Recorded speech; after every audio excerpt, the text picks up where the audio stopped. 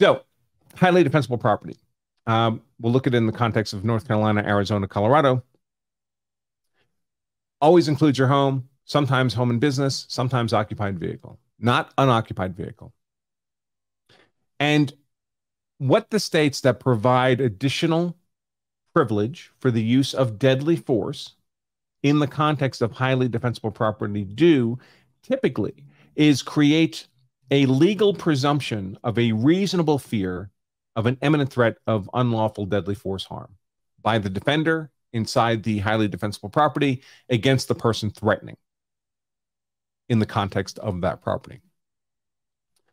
And that legal presumption essentially gives you everything you need, presumes to be present, all the elements required for the lawful use of deadly defensive force. So what are the things that are required? Well, they're the 5 elements of self-defense. Again, you can get this cheat sheet for free at lawofselfdefense.com/elements. But the elements are innocence, imminence, proportionality, avoidance, and reasonableness. Innocence, you're not the aggressor. Imminence, the threat's actually occurring or immediately about to occur. Proportionality, you're not using deadly force unless you're facing a deadly force threat. Avoidance has to do with whether or not there's a legal duty to retreat. And reasonableness, your perceptions, your decisions, your actions in self-defense are those of a reasonable person. You subjectively believe in the need to use force, and a reasonable and prudent person in your circumstances would share that belief. You don't have an irrational fear of what's happening. In other words, you're not imagining a threat.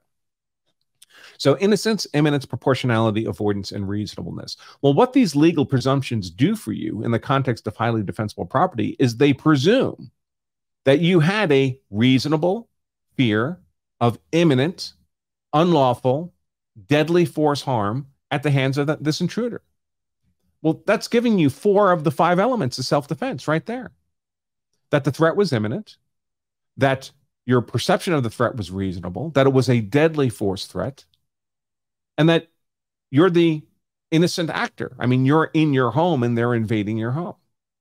And avoidance doesn't apply because, if nothing else, even if you're not in a stand your ground state, if you're in your home, for example, the castle doctrine would apply. And if you're in something like an unoccupied vehicle, you're not escaping from within the vehicle. So if safe retreat's not practically possible, then even a legal duty to retreat would not normally apply. So the legal presumption of reasonableness basically gives you every element you need to justify your use of deadly defensive force in the context of highly defensible property if you meet the conditions of that privilege for use of force in defense of highly defensible property, and you don't trigger any of the exclusions. So there's a list of conditions, qualifications, at least one of which has to be triggered, checked off, for you to get the benefit of this legal presumption. And there are a number of exclusions typically that you need not to trigger, so you don't lose the benefit of the legal presumption. Now, I want to make clear, the legal presumption does not replace your core privilege to use force in self-defense. You always have that. So if you lose, for whatever reason, the legal presumption, the benefit of this special provision for use of force in defense of highly defensible property, you can lose that legal presumption. You still have your core privilege to claim self-defense, but you would be doing it without the benefit of the legal presumption, just to be clear. So the legal presumption should be thought of as a bonus you get on top of your normal claim of self-defense. So let's make that a little more concrete by taking a look at North Carolina law. Now, remember, in the context of the facts of this case, apparently the person shot, the gentleman shot in this case, was angry over some kind of road rage incident. He followed this woman's car into a parking lot, got out of his own vehicle, and attempted to unlawfully and forcibly enter her vehicle, at which point she shot him and killed him. So let's take a look. So here's an example of, I mentioned we have state-specific law for each of the 50 states, a separate course for each state. This is pulled from Section 9, Defense of Property, from the North Carolina specific course. Again, we have this for each of the 50 states. So if you'd like it for your state, just look at the banner below, lawofselfdefense.com/state. Will take you where you can acquire that. Now, this chapter, this section of the class covers both personal property and highly defensible property.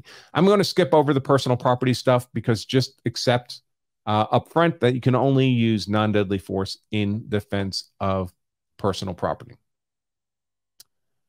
So we're going to focus here on highly defensible property. So how does North Carolina define highly defensible property? Well, here's the title of the relevant North Carolina statute, 14-51.2, Home, Workplace, and Motor Vehicle Protection.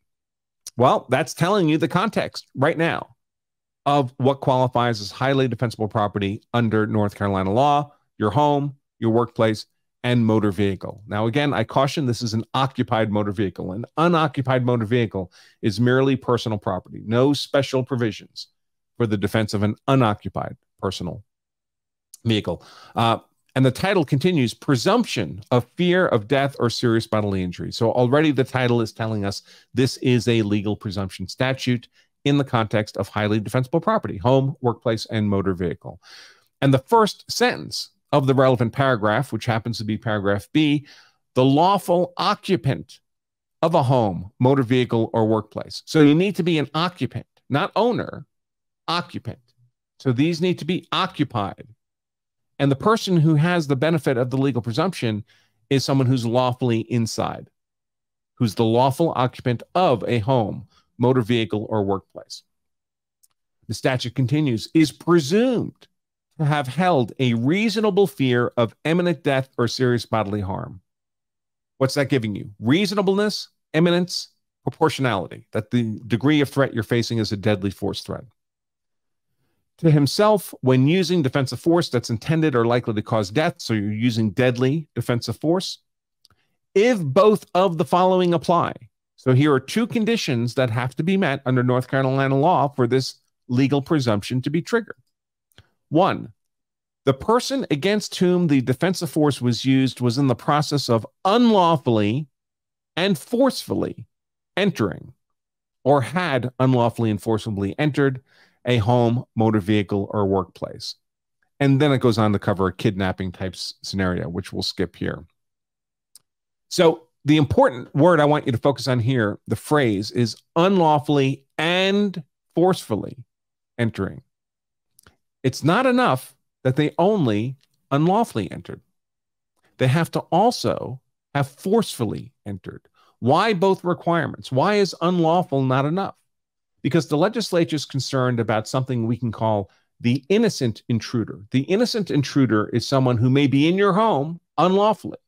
They don't have legal privilege to be there, but they're there without malice. They're not there with evil intent. And the legislature, the North Carolina legislature, does not want to give you the benefit of this legal presumption if you shoot dead the innocent intruder. Now, what might an innocent intruder look like? It could look like a tradesman, a dishwasher repairman who's sent to the wrong home.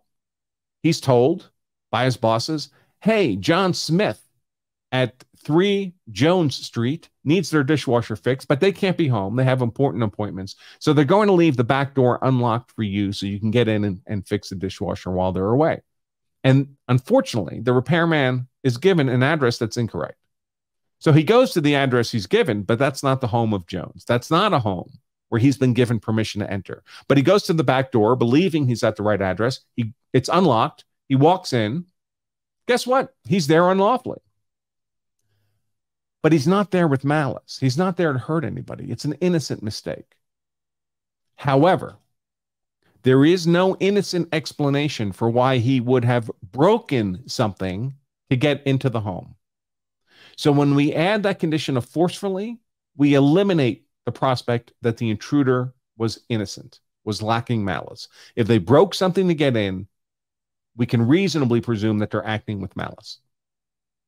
So most legal presumptions of reasonableness mirror this North Carolina approach by requiring both unlawfully and forcefully entered, because it removes the ambiguity around a potential innocent intruder.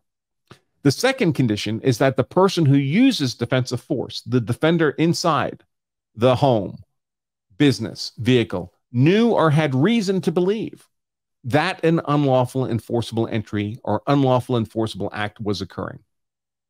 Why do they require this? Because they don't want to give you the benefit of this presumption if you yourself were surprised after the fact that a forcible and unlawful entry had occurred. So you can imagine a scenario in which you come across an intruder in your home, you draw your gun, you shoot him dead, and afterwards you learn that something was broken to get in. That's not what this is intended to apply to. This is intended to apply to a situation where you knew or had reason to believe. You heard glass break in the middle of the night. That would be sufficient to create a reason to believe that an unlawful and forcible entry had occurred. But you do need to be in possession of this belief at the time you use the force. You don't just learn of it afterwards. So under North Carolina's legal presumption, and this is pretty common across other states too that have this kind of statute, both unlawful and forcible entry are required to trigger this legal presumption, and you have to have known it at the time you used force. Then we have the exclusions, and most of these legal presumptions also include a list of exclusions. So even if you achieve, meet the conditions, you can still lose this legal presumption if one of these exclusions is also triggered. And this is a pretty common set of exclusions. One of them is the person against whom the force is used has the right to be in or is a lawful resident of the home. So it's not a co-dweller. I mean, if it is a co-dweller, then they wouldn't really be meeting the unlawfully present condition anyway, right? They do have a special provision here for domestic violence protection orders. So if you're a spouse and you've been given a protection order that you're not allowed on the premises, well, then you're not a lawful resident of the home. So you wouldn't trigger this exclusion, but you also wouldn't be unlawfully. I mean, you couldn't be lawfully present if there was a court order that you shouldn't be there. The second exclusion applies to the kidnapping scenario. It's not a kidnapping scenario where the person being removed from the home or motor vehicle or workplace is a child or grandchild or otherwise in the lawful custody or under the lawful guardianship of the person doing the removing against whom the force was used.